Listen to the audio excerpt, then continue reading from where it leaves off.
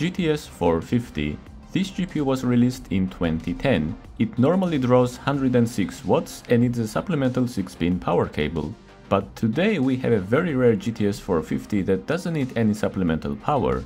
It gets all of its power from the PCI slot itself.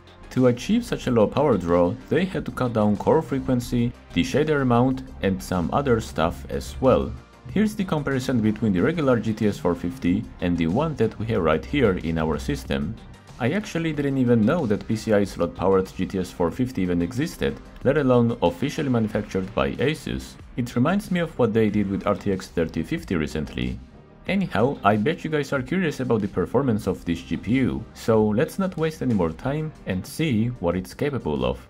We are gonna start the benchmarks with Valorant. This game is extremely CPU dependent and it shouldn't be a surprise to anyone that we are able to get upwards of 100 FPS here. The graphics are set to low and we're running the game at 1080p resolution. While I was playing this deathmatch, the gameplay was extremely smooth. There were no stutters at all and it was a really enjoyable experience. I actually had a lot of fun. I did expect this game to run well, but I honestly didn't expect to see 200 FPS here. You can literally play this game competitively on this cut down version of GTS 450. So in case you also play Valorant and you wanna achieve high FPS, focus on upgrading your CPU because this game has really weak graphics and you'll be better off with more modern and powerful CPU rather than some RTX GPU because the game is basically 90% CPU oriented. Speaking of CPU oriented games, Fortnite is also one of them. We're running this game on performance mode at 1080p low settings. Now, even though Fortnite is known for having a lot of stutters, it ran incredibly well on this old GPU. In terms of FPS, we averaged around 60. It did go below that a lot of the times, but in houses and not graphically intensive areas, it even went as high as 90. Overall, I would say that it was a smooth experience and the game was quite responsive even when the FPS was in mid-40s. Let's move on to a bit more demanding shooter, Counter-Strike 2.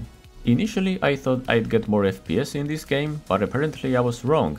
At 1080p low settings with FSR set to balanced, the FPS stayed in mid-30s for the most part.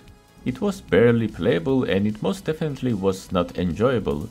Then I turned off FSR and set the resolution to native 720p, after which the game became a lot more responsive and we started getting upwards of 50 FPS. After playing deathmatch for 10 minutes at this resolution, I can certainly say that CS2 is playable at 720p on this GTS 450. GTA 5 was another important title that I was worried about. At first I went with 1080p with the lowest possible settings. The game was definitely playable, but it was not as enjoyable as I wanted it to be, so then I quickly dropped the resolution down to 720p and it solved all my worries. It became a lot more responsive and we started getting around 60 FPS. But I gotta say, there were no stutters in this game no matter what resolution we chose. Overall, I'd say that I would have been content with this experience if this was the GPU I had to play GTA 5 on. And of course, our last game will be Dota 2. When I saw that I had upwards of 100 FPS at 1080p low settings, I quickly swapped it to medium because I thought the game looked way better like that. FPS is not as important here and the response time didn't actually change, even though we basically halved the FPS. Overall, I had a great time. MOBAs usually are not as demanding and it shouldn't be a surprise that GTS 450 can run Dota 2 at 60 plus FPS.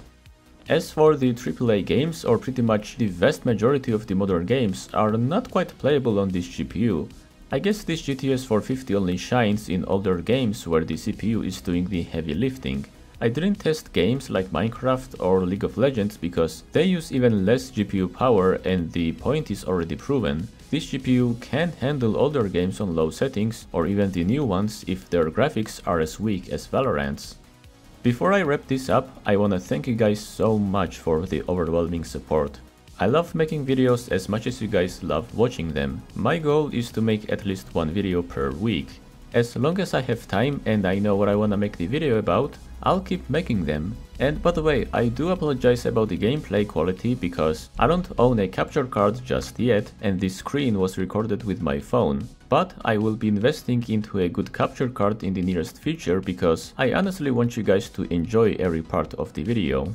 Again, I wanna thank each and every one of you for watching. Take care, and as always, I will see you guys in the next one. Bye bye.